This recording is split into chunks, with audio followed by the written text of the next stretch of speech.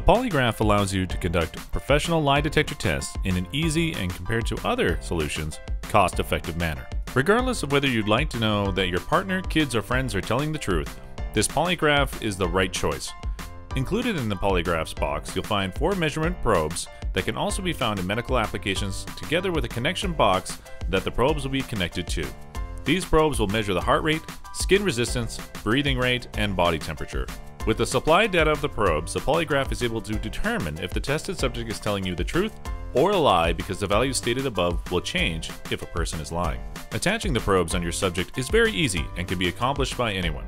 First, attach the breathing rate sensor by unwrapping the Velcro tape and attaching it onto the chest or in the belly height. Please keep in mind that the sensor's cable has to be kept tight, but not too tight.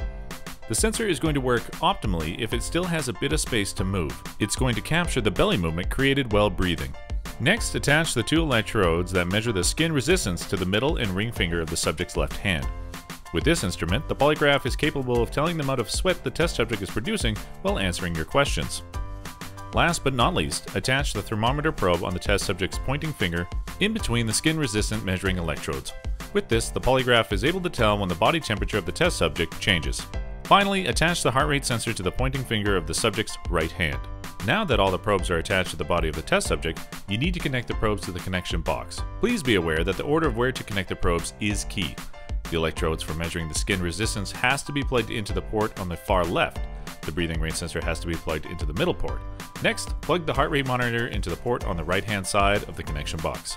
Finally, connect the connection box to your computer using the included USB cable. Now, install the accompanying software on your computer and you're able to begin measuring. Before the interrogation can begin, the polygraph will take a resting value. The test subject can just relax in this phase while the software is collecting the data. After this step, you can finally start with the interrogation.